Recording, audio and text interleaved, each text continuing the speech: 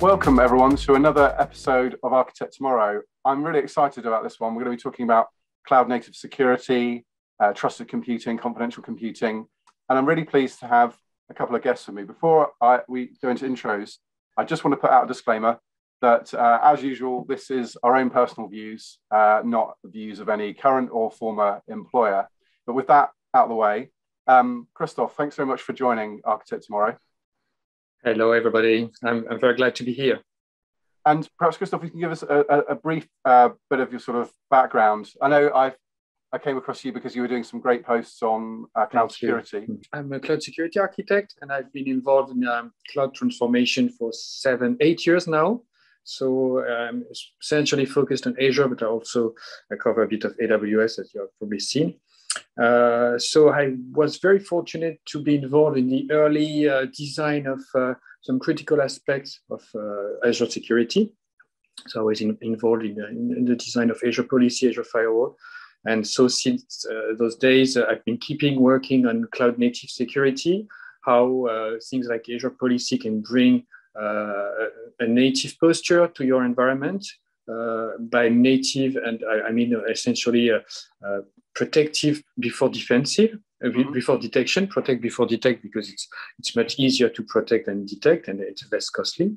So I've been working a lot on those topics now on preventive security. Now I switched to other topics as well, broader topics like confidential computing, as you said, quantum computing.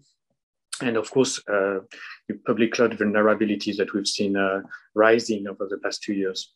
Yeah, awesome. And Pete, I think you're the second colleague of mine from ScotLogic to join the podcast, but I think you're the first to appear on video because Colin was just on an audio episode. So welcome, thank you for joining. Oh, well, I hope as the new face of ScotLogic that I'll represent the company well. I'm a principal consultant. I lead on cybersecurity at ScotLogic as well as part of the technical leadership function. So for me, this is like absolutely in that zone of how do we understand how the cloud works now, how it works in the future, and what our customers are going to need in terms of security. I really enjoyed the phrase protect before detect. And we're definitely in a world now where we've got a lot of clients talking about zero trust, moving towards that world. And you go, okay, great. How much data are we going to store and monitor? So from my perspective, coming into this conversation, this is about getting down to that low level, low key magic of security at the hardware level. So really looking forward to the conversation, Christophe. So for those listening to this episode, we're going to talk a little bit about sort of cloud security in general. We're going to talk about trusted computing. What does that mean? What's that made of? We're then going to kind of dive a bit more into confidential computing and then explore the so what around that. Let's kick off a bit with where we think we are with sort of cloud security. We're recording this in January 23. So I think there's been a lot of significant moves, right? And I think hopefully no longer people are talking about sort of lifting and shifting virtual machines to infrastructure as a service. We're now, I think, increasingly getting to that point of maturity where we're talking about cloud native services and the different sort of paradigm and operating model and security models we need to kind of consider for those types of services. But Christophe, I know you're posting about sort of vulnerabilities in cloud services quite regularly. Where is your sort of head on cloud security in general right now? For me, if we speak about trends, what I see that where we used to have platform as a service, which were very tied to the low-level architecture, more like middleware and infrastructure. Now, what we see is more and more complex PaaS services being delivered by the cloud providers, integrated with one another. So it's more looking like software as a service than PaaS as a service, platform as a service. So there is a rise in maturity. It became more complex. The services which are provided are more complex. And so there are some more risks as well, because the more complex the service is, the more dependency it has with other native services, the more complex it gets. We also have integration with third parties and other environments to manage. This is relatively new. You know that we can perform PaaS to SaaS integration now. We have more tools for doing that. They are far from perfect. It's already very limited at the moment in what we can do in terms of robust security. You have AWS AppFlow, which interconnects with third parties. On Microsoft, you can interconnect your PaaS with the Office 365 SaaS ecosystem somehow. But it's really, for me, it's really a fresh area to explore, and there are potential risks to address, and there are lots of things to address in this regard. And I think people have debated like whether cloud is more secure by default, but I think that's quite a dangerous. My personal view, that's quite a dangerous position. I mean, how do you think the sort of risks change and shift from cloud as people were kind of originally using it, the sort of virtual machine type? What's the kind of, I suppose, the difference in the sort of threat modeling or looking at the sort of landscape when it comes to sort of shifting towards cloud native? I think that a lot of progress has been made because we have all the privacy most of the privacy concerns related to networking, data at rest, which have been addressed. And so we have more and more security by design, I would say. You know that we are now forced to use the data at rest encryption in most cloud provider services. That's a great stuff. We're seeing more this kind of enforcements being done by the cloud providers. But we see that what I like about, the many vulnerabilities which have been found, it's that we used to be blind, with regard to the internal architecture of the providers and to trust them as being very secure. Now we see that it's not the case. We have very detailed reports from researchers which really pierce through the curtain. We can know what's going on inside the platforms. We have a better idea, and also, so I think it is really positive because first it's researchers which are ethical hackers. Let's say these are not dangerous people. So we are very lucky for that. So it raises the awareness for the customers, because we are now aware that the cloud is not as bulletproof as we imagine, and also for the providers as well, because they have to be more careful, they have to be more transparent on what they do, and I think it's positive. So in terms of risk coverage, I'm more confident, even if we have critical risk, because I used to be blind, and now I'm not blind anymore. I have a better understanding of what I should do to protect myself and to anticipate further risks. So I think it's a positive trend, even if it looks like we have many critical vulnerabilities. So I guess what you're saying is we've been able to sort of, it's trusting the cloud providers has kind of been somewhat of a bit of a blind exercise, but now we have some ability to verify. And sort of staying on the trust topic, I know one of the things we're really keen to explore is the trusted computing model. And I like the post from a couple of days ago where you have the rings, and I'll put the diagram up. But for those listening, I'll just quickly run through what this is. So there's a trusted computing picture that Christophe created, which has in the middle of the rings a hermetic system. Then we have an oxic system, which I'll looking forward to Christophe talking a bit more about in a minute.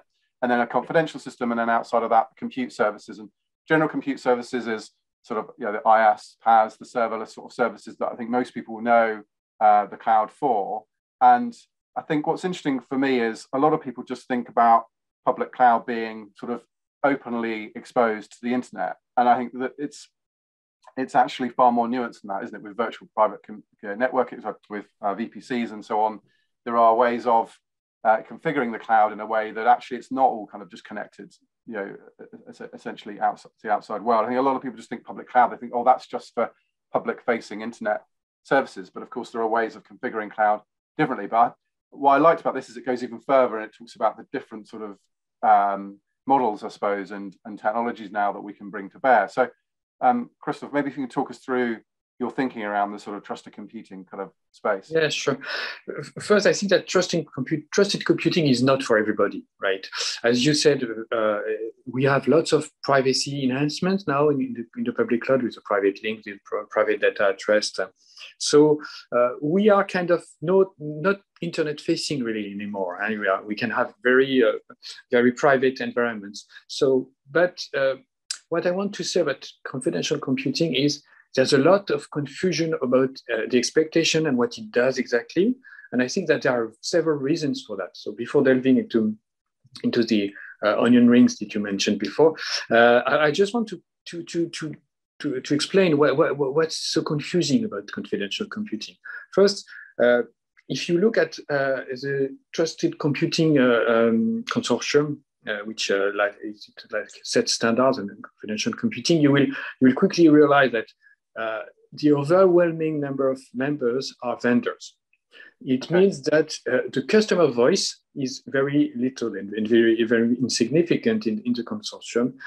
It is our fault, customers, because we are not enough involved into the discussions about confidential computing, but at the moment it is driven by the vendors, and we only have to hope that they have understood our needs, because in the end, we are the customer who are going to buy the products, right? So let's hope that they are going into the right direction. I do believe that they do wonderful stuff, but there are also things that might be improved. And I think for the customers, it is the proper time to jump in the bandwagon and to take part of the conversation, because the longer we wait, the harder it would be to steer the direction of where it goes in terms of hardware consumption. It's a really good point, I suppose, around kind of participating sort of vendor-led sort of things, is that, what's the value in that? Well, the value in that is sort of at the very least nudging, if not sort of pushing some of these standards and bodies in the sort of right direction. But I think it's often hard to kind of justify as an end user why your time should be spent on some of these things, right? But no, I like this sort of what you're doing, because I think you're providing that voice of a customer in many cases, kind of pushing back and saying, well, no, there's some things we need to think about here. But the big thing for me around confidential computing piece, I kind of came across it a couple of years ago for the first time, and I thought, wow, that's quite clever.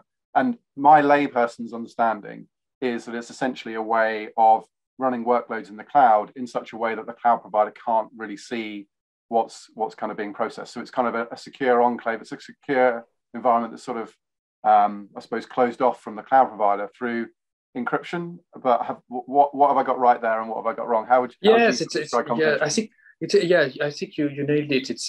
It's for me at least. The key point is what is the threat model? What risk we want to address, right? Yep. We have to be crystal clear about it. Otherwise, I think the discussion is pointless.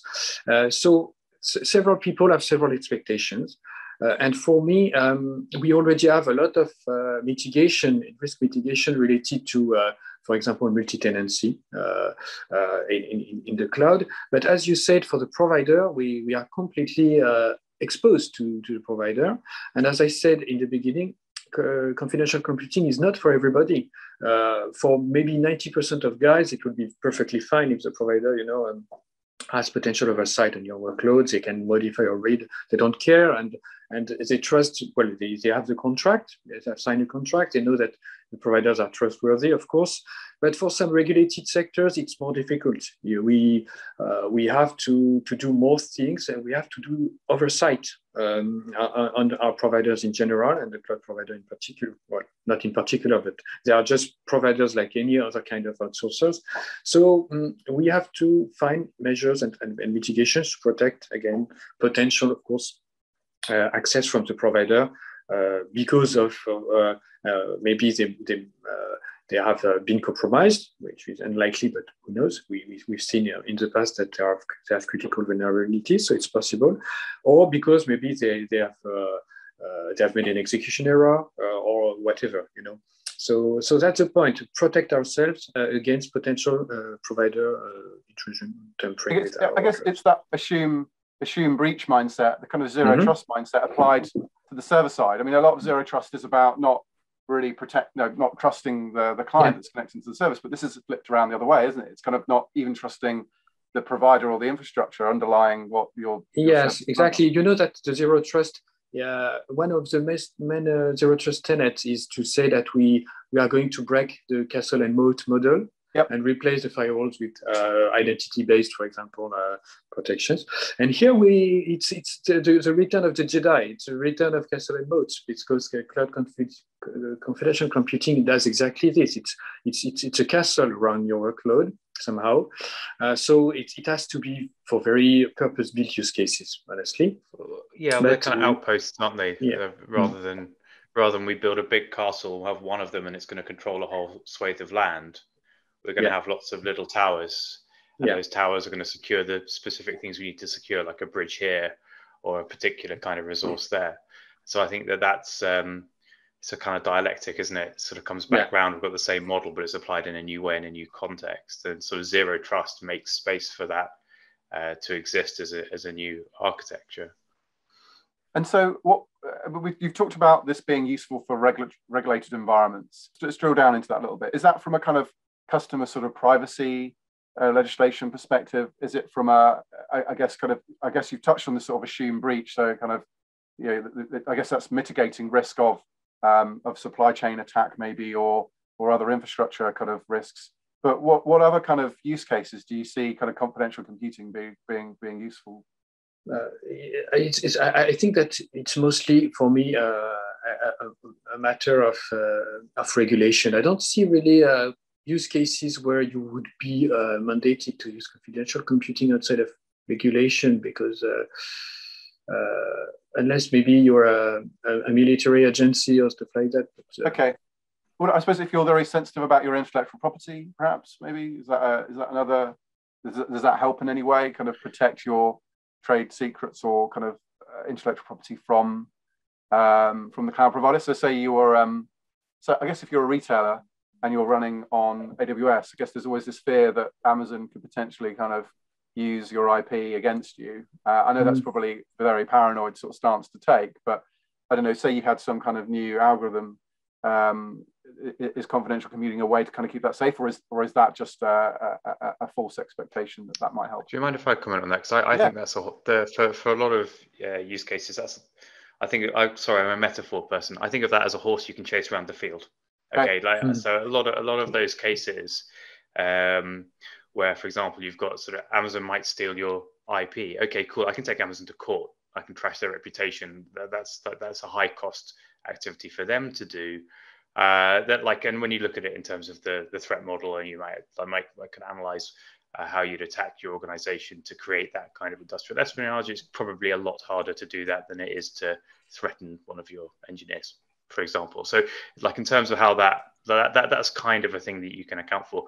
I think for some very limited number of workloads, are highly security sensitive secret workloads, workloads where if it gets out, you simply cannot do anything about it. Like it's all on you and it's too late.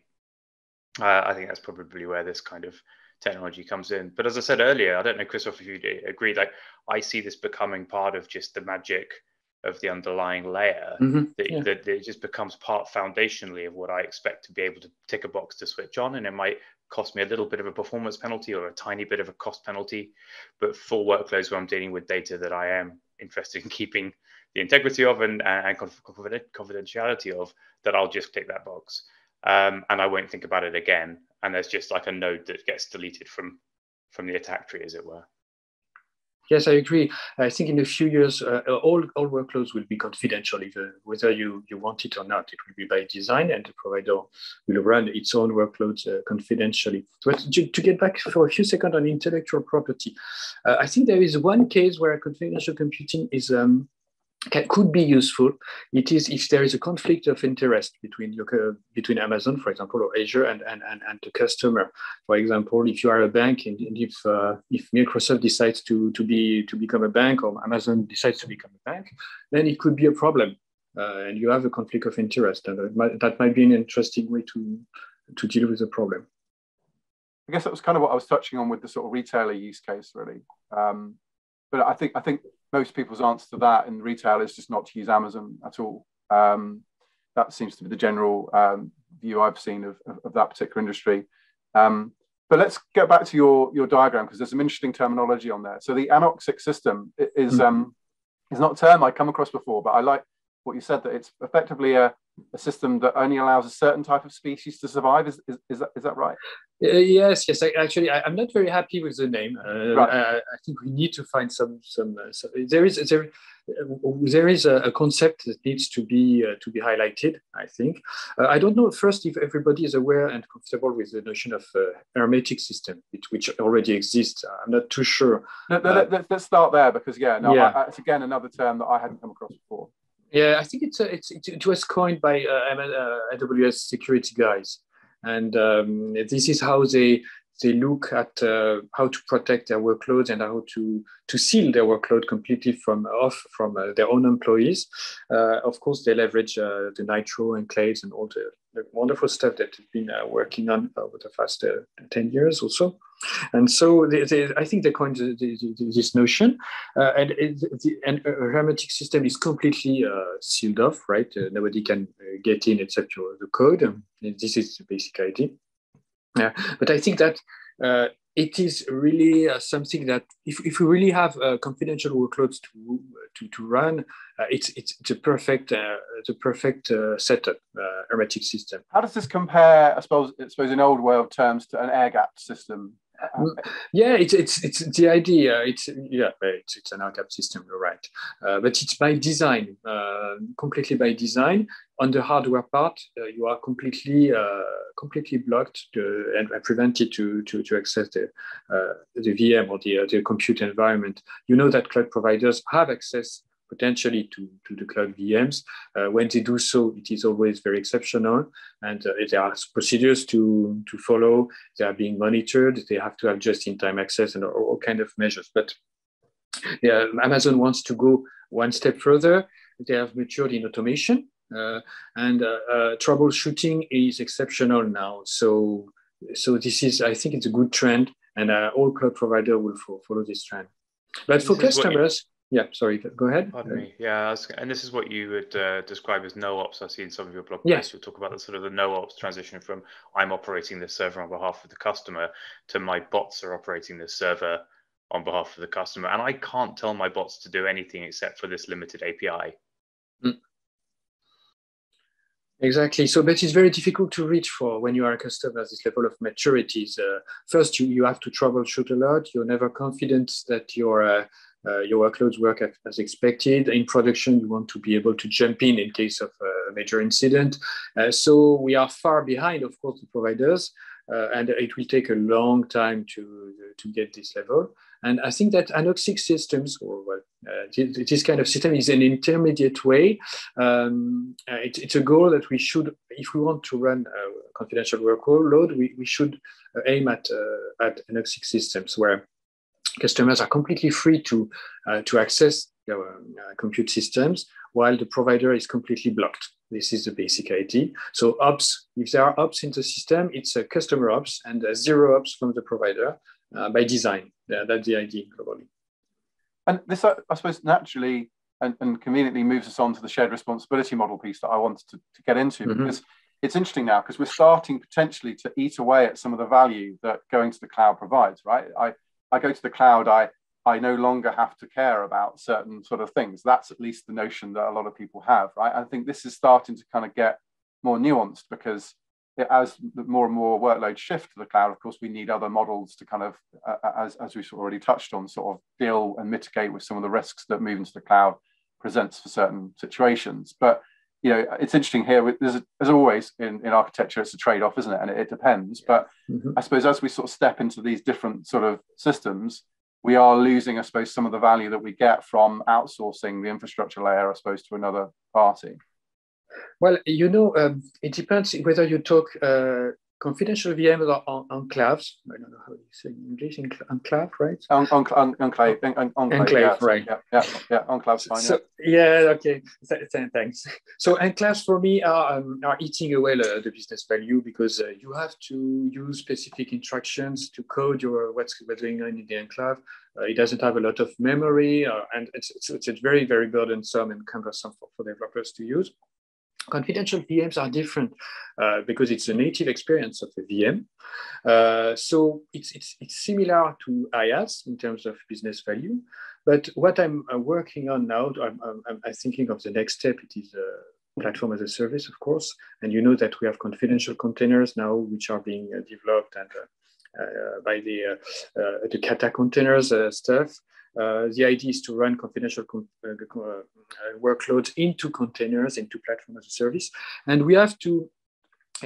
We are at the key milestone, I think, now, because we want to get the best of two worlds, right? We want to have the business value and have the security at the same time. At the moment, we don't, right? It's a critical time to to step in, I think. I think the way to solve this contradiction is to remove all provider activity from the workload, which doesn't mean that there is no more provider activity. It is just outside of the workload.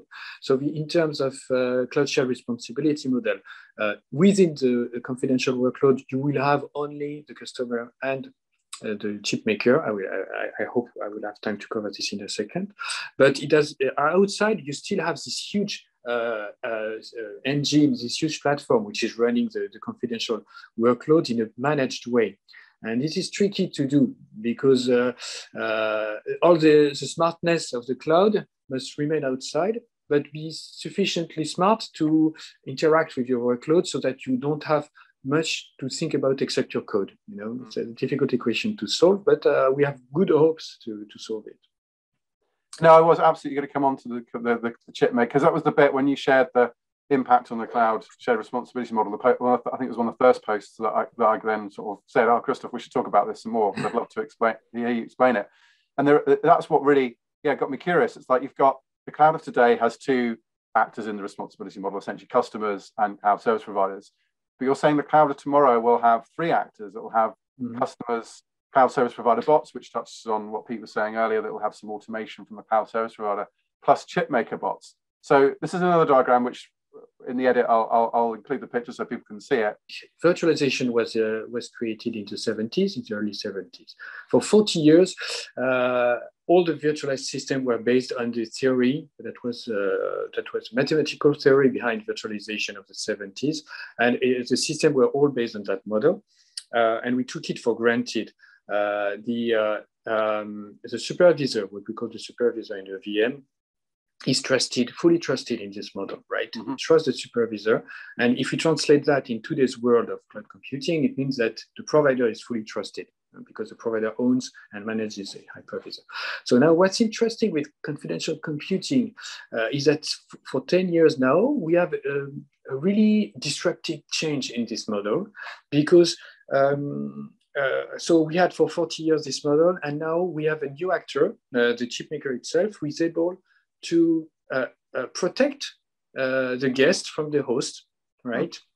In a way that even the host itself cannot prevent somehow.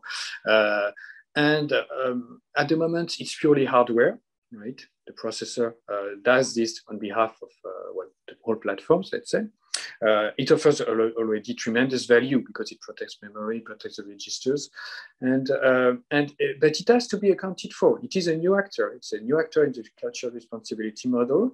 It is independent from the provider. It's independent for the customer. It looks like a PKI, right? Where you have a customer, you have Alice and Bob, right, who wants to share the information, and then you have the trusted authority above all. So you can take the processor as a trusted authority, and you have the provider and the customers are as consumers of this relationship. You see? Let's say if the provider becomes Mallory in this case, AWS or someone acting within AWS, then wants to compromise the system, Alice and Bob's communications are secure because who is it? Trent is the chip maker in this instance, right? So it's interesting because Amazon have gone down the route of making the chips themselves, right? So they've got their Annapurna fabrication, right? So which is their own subsidiary. So in a way, they're being Trent to protect the other side of themselves from Mallory. Does that actually work for you? Honestly, for me, what Amazon has done is just wonderful. It's in terms of security, it's really state of the art as far as it looks from an external perspective.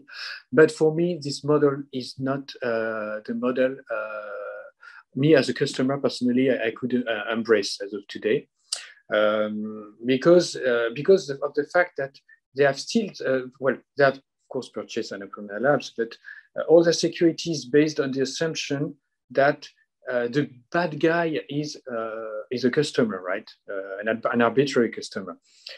They have never thought, or maybe they have thought, but they don't want to deal with the fact that the bad guy could be the provider itself, right? And that is a problem for me because the core issue I have to deal with is provider compromission or provider misbehavior. It's interesting because where I was kind of going next was, we've seen attacks or kind of vulnerabilities, I should say, found at the sort of processor level. And so, does the sort of chip maker no ops present sort of another area where things could go wrong in the future? Yes, exactly. That's a new area where things could go wrong, and I think that this technology is very, very young, right? Yeah. Intel has made the equivalent of this confidential VM. They released their TDX, I think it's called. I've not time to look into this, but I will definitely. It's a competitor of AMD SMP, right? And so it's very, very new. Even AMD technology is very new. So of course, when the technology is new, it's prone to more vulnerabilities. It's very complex. If you think about how many things the processor has to manage now, so it's hugely complex, and it's not always the specifications of the hardware vendors themselves is not always very clear and transparent, to be honest. So it's a field of investigation by many researchers, and we need more transparency. We need more audits. We need more pen testing, cryptanalysis of the hardware. Definitely, we see that there are too many vulnerabilities at the moment. But of course, it's a useful mistake. I would say they will grow up, and in time, and it's just the order of things. They will be more mature and robust over time. Yeah. Do you think that there's a role here for standards as well? You mentioned earlier the sort of customers getting involved more, and I think where we've seen really robust standards emerge in areas like identity, for example, it's been where customers have got involved in the standards definition process and the adoption process, whereas this, as you say, is very, very vendor side. Fabricator side and chips, so SGX, I think from Intel is like internally an internal Intel project is good. Here you go, the world. Here's the new instruction set. Exactly. And I sort of wonder that over time whether you think that the seeds are being sown for the kind of collaboration that would lead to some standards around this, which would give maybe some more robustness, or whether you think that's just unexplored and maybe a risk it doesn't happen. I think it's open. It's still open because. Providers, they've been doing things. They've changed things. You look at Intel; they were entirely focused on enclaves. Now they understand that the business model is more geared toward confidential VMs. AMD proceeds through clever steps. If you see, they are the SCP first, now SMP. Attestations is also a big deal, a big potential issue as well. I won't have time to cover it, but I think they're open to discussion. They're open to standardization, and people are actually working on standards now. Not only the hardware vendors, but other members of the confidential community contribute heavily to the standards. So I think it will evolve. The only thing that's missing is a customer voice, for me. So I'm going to move us towards sort of summarizing where we are on this, and I think you've said it already, Christophe. It's not for everyone. My reflections increasingly on cloud are, it's getting increasingly complicated. I mean, I look at the number of cloud services now, and it's bewildering, right? I think for the average person now to adopt cloud or kind of go on that cloud learning journey, it's initial steps. You can get your credit card out and start procuring services, but the nuance now in the type of service, how you configure it, is it secure by default, or do you need to kind of go and harden it? And what are the different considerations? It's getting pretty complex, right? I've lost count now of what the latest count of the cloud services are on one of the providers, for example. But where do you sort of see this in the mix of the various different options people have around cloud security? I think that, yes, since the services are getting more and more complex, I don't think for the customers it's that complicated, but it's going to be in terms of using the services and securing the services as part of their share of the responsibility model. But the complexity of the services and the fact that they look more and more like SaaS means that there is a big risk here that it multiplies exponentially the number of potential flows, right? But it's more a problem of the provider than the customer for me. Right. So I guess ultimately this is trying to shift some of the kind of concern back towards the provider, but there are nuances that we've kind of gone through. So building on that kind of idea about what it means for the customer versus the provider. So look, coming from customer side, if I start to be able to deploy Nitro instances with Fargate and just not think about it, and I've just my work is just happening in these confidential VMs, that's cool. And again, it comes down to price sensitivity and performance sensitivity for the customer. Well, these are highly performant and probably won't be that expensive, I guess. That will just be part of how you do things. For customers right now, for the industry right now, I think a lot of organizations have done a digital transformation. A lot of organizations now look at their estate and go, oh heck, I've got like all of these different things running everywhere. We're supposed to be doing zero trust. Zero trust isn't supposed to mean I literally can't trust anything.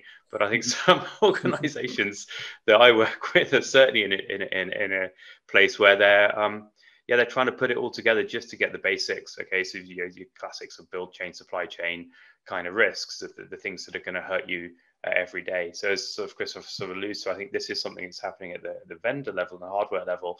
But I do think it has a positive foundational impact on the underlying cloud security. And as we talk about those sort of little tower outposts, over time, this starts to just add better security to the things you're doing within those cloud zero trust architectures. It becomes part of the longer term solution to some of those issues that you feel now.